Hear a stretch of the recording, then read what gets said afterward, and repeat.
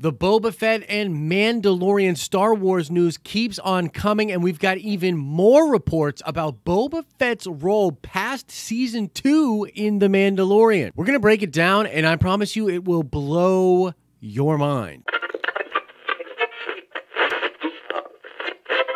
What's up, everybody? It's Josh. Welcome back to the channel. Crush that like button like you're trying to crush the rebellion, and let's get right into this news. Now, I'm not going to put all of my favorite Boba Fett toys on camera just to show you guys how excited I am about this news. You think it's a bad idea, really? But suffice it to say, I'm really excited about this freaking news. Now, this exclusive was gotten and scooped up by The Direct, and The Direct is a reliable source. They've got a lot of good sources. They put out good stuff. But unlike when it's coming from one of the Hollywood trades, one of the major trades, I cannot say that this is 100%, but I'm going to read right now from their exclusive, and then we'll break down my thoughts. It says right here, The Mandalorian has easily been one of the most popular entries in the Disney Star Wars era, the first live-action series set in the galaxy far, far away. Star Wars fans were introduced to Din Djarin and the Child in November of 2019, and the latter character is now the most searched in the franchise on the internet, topping even Darth Vader. Baby Yoda took the world by storm, and the first season was a smash hit, introducing us to several new characters in the Star Wars universe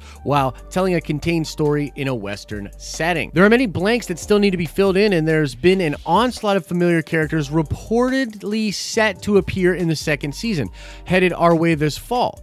It's been widely reported that Ahsoka Tano, Sabine Wren, and Captain Rex are all set to appear in an episode of Season 2, each making their live-action debut. A major report broke that Temuera Morrison would be playing the role of Boba Fett in the upcoming series as well, in a limited role. As fans anticipate the appearance of these beloved characters, Lucasfilm and Disney are setting their scopes on the third season of The Mandalorian, including the continued role for the beloved bounty hunter.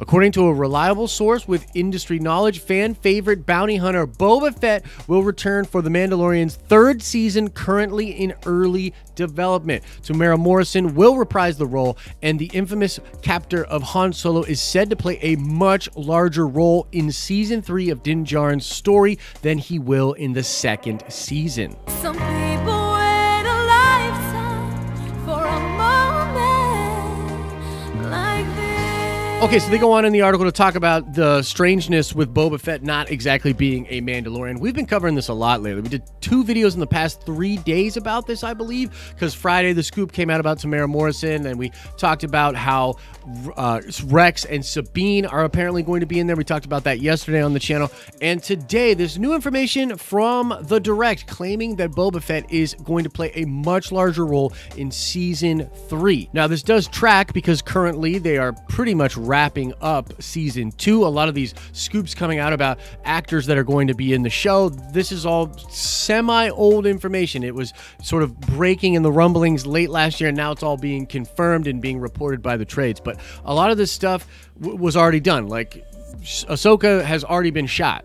Like, Rosario Dawson has already shot her scenes. Temuera Morrison has already shot his scenes. A lot of Season 2 is probably done. But now we're starting to get word about developments for Season 3, and the timing makes sense. So I'm going to sort of add that to a feather in the cap of the scoop from The Direct. I think it's probably real. Now, as I've been saying in a lot of my coverage of this, there's really 2 big ways they can connect Boba Fett to the larger story of Din Djarin and of the Child. Number 1 is through Mandalore itself. We have been talking about how Boba Fett is not actually considered a Mandalorian, how some of the Mandalorians really looked down on Boba Fett, and fans of Boba Fett and Jango Fett are like kind of confused by this. They want to see that resolved, and so Boba's character could play a role in resolving that and helping Din Djarin to either rebuild Mandalore, find other Mandalorians, or something like that. The other way, and honestly the way I'm starting to lean towards, is with Camino. Boba was a product of Camino. The Child is either a product of Camino or he has ties to Camino. We know this from Dr. Pershing being in that outfit with the badge of Camino. He extracts some kind of material, or at least that's what the client wanted him to do, is extracting the necessary material. Moff Gideon wants the Child for some reason. We think it has to do with the Force, but in either case, the connection here is the fact that Camino might play a big role in the future of the Child, in resolving the Child's arc, and Boba Fett lived on Camino. He was created on Camino. Now, his father was a natural natural-born person, but he is technically a clone of Jango, okay? And so I'm starting to lean towards that because honestly, like if you think about it, if we're going into a third season, there's likely a lot of stuff going to be resolved with Moff Gideon and with the Mandalorians in season 2, but the child will still need to have his story resolved. And so I really think that if we look ahead to a season 3, it would make sense that Camino and the Force and something to do with cloning, that stuff will probably play a major role here. Now, look, that's just what I'm speculating about.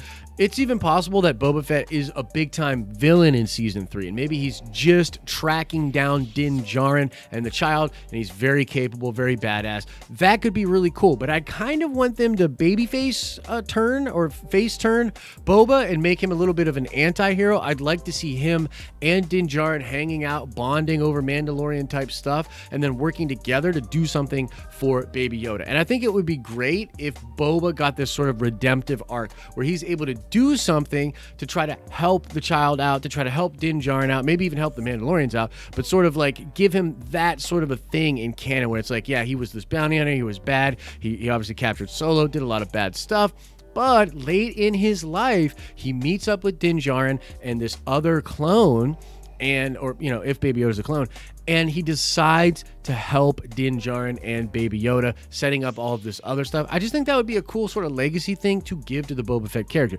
But as I said, I'm kind of just a big fanboy about it, so that's what I would want. I'm curious as to what you would want. Let us know your thoughts in the comment section below. Now let's shout out Damian Ryan. Yes, indeed, Sasha Banks is rumored to play Sabine Wren in the second season of The Mandalorian. So shout out to you, Damian. And now let's ask another nerd card question before we get out of here. I want to know, what is the model of ship that Boba Fett uses? And I'm not asking about the name of his ship, but rather the model of ship that he uses. Answer that question in the comment section below.